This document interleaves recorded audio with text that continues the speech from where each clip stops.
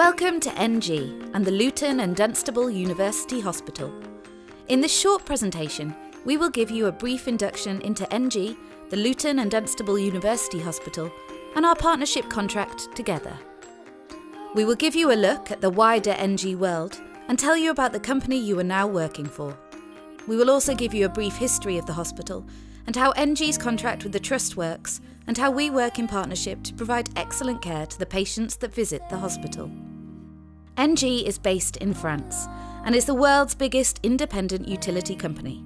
We employ 155,000 people around the world, providing and supplying energy generation, gas, hydroelectric power, nuclear power, facilities and property services, and support services. There are 20,000 ENGIE employees across the UK alone. We sit in the Services Division, which is split into central government, cities and communities, private sector, and healthcare and education. We work within healthcare and education, and this in turn has divided the UK into 3 regions, with 3,160 staff working across them. We are in the southern region, and in our region there are 5 hospitals located in London, Cardiff and Worcester, and this includes this hospital and 5 groups of schools. When you work for an organisation, it is important to understand the values and the culture of the organisation.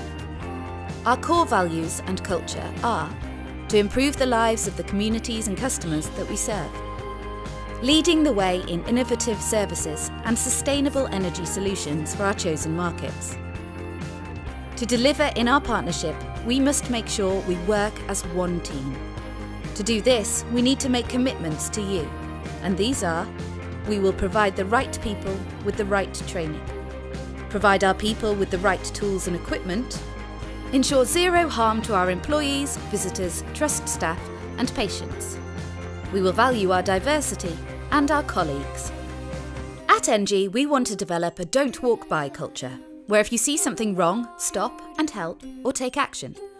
If you see a visitor is lost, stop and help them find their way around the hospital. If you see litter on the floor, stop and pick it up. Don't ever think it's someone else's job. So let's look closer at the hospital where we all work. The Luton and Dunstable Hospital was first built in 1872, and the current hospital was built in 1932, with additions to continuously update the site. In the next few years, the Trust will undergo another large redevelopment to introduce a new main entrance and concourse. The Trust has 3,600 staff, and the hospital serves 2 main towns, Luton and Dunstable, and serves an area with more than 350,000 people. So we have a large responsibility to the local community, and we have a very important role to play. There are 600 beds, but this can increase to 650 as needs require. And the hospital has the best performing accident and emergency department in the NHS in the UK. In January, we were visited by the Care Quality Commission, the CQC, who are charged with ensuring standards across the NHS, and the Trust were rated a good hospital. To put this achievement into perspective, only 1% of all hospitals achieve the excellent standard. Only 36% achieve good, and the remaining 65% are rated as poor and inadequate. We all want to work together to make sure we are in the top 1% next time round. The Trust's key objectives are to deliver the best clinical outcomes, a reputation for providing safe care and high quality treatment, care and diagnostics at the time of need. They want to achieve this by making sure that we are putting the patient first, delivering excellent clinical outcomes, improving patient safety, delivering to quality and performance targets, working to budgets, and seeing diversity of people as a strength. ENGIE and the Trust have entered into a 5-year partnership, and we now deliver services on site 24 hours a day, 7 days a week. And every day of the year we deliver patient catering services, housekeeping services, domestic services, restaurant and retail services, and groundskeeping and pest control services. Our outcome is the same as the hospital. We must put the patient first. We are here to keep the hospital clean and ensure that the patients, staff and visitors are properly catered for. Domestic staff are the first line of defence by providing a clean and safe hospital by delivering strict hygiene, cleanliness, and the first step in infection control.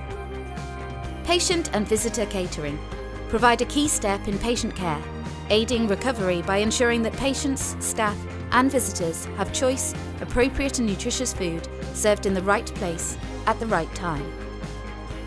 Site procedures. There are some key rules and responsibilities we need you to be aware of and follow at all times. Fire procedure. The Trust has a fire procedure everyone has to follow.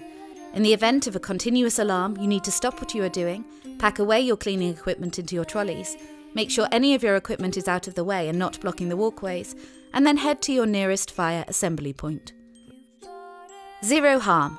If an accident occurs, even if you only witness one, you need to report it to your supervisor or line manager. No matter how small or insignificant you might think it is, we want to know. That way we can make sure these little incidents don't develop into something more serious.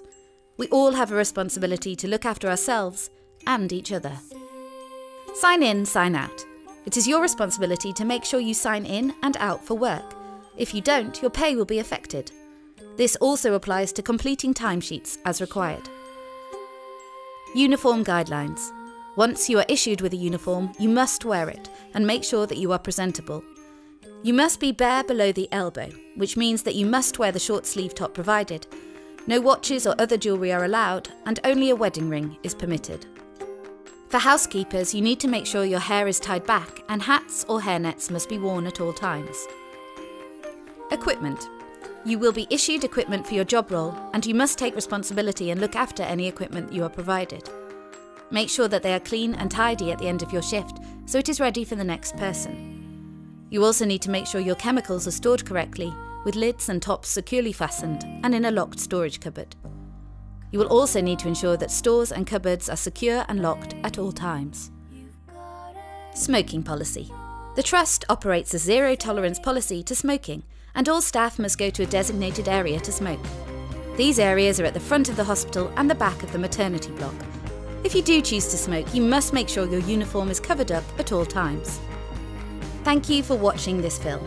If you have any questions, please direct them to your line manager before starting your shift.